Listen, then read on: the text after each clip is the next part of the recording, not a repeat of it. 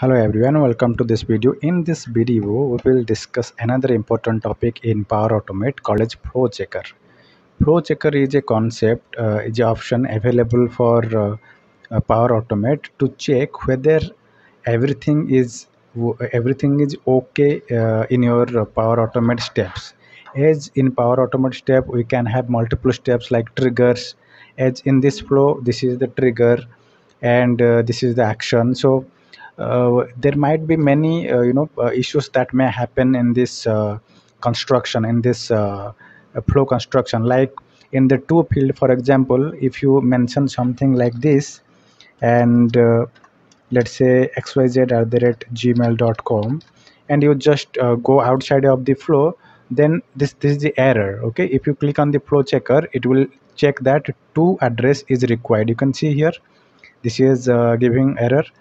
Now when you click that, it is pointing to this. Now you have to understand what is the problem. I have given my user id user email properly, right? But still I am having issue. So what is the issue?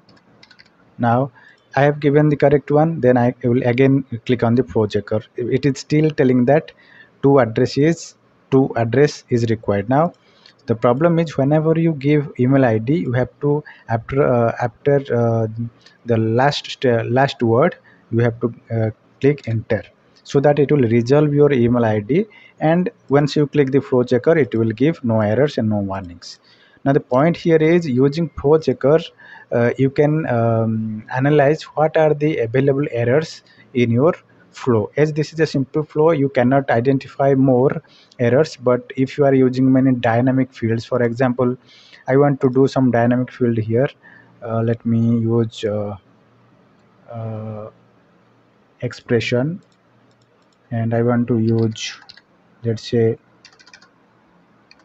text, and inside that I want to use dynamic content last name. Then instead of text, I will use something else, text. So this is a error, right?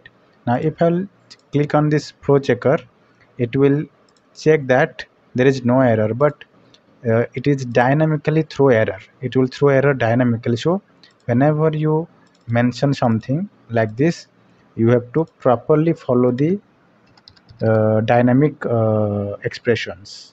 So you have to go down and check your correct values. Now the point here is, using flow checker, you can check your flow to identify if there is any potential error or not.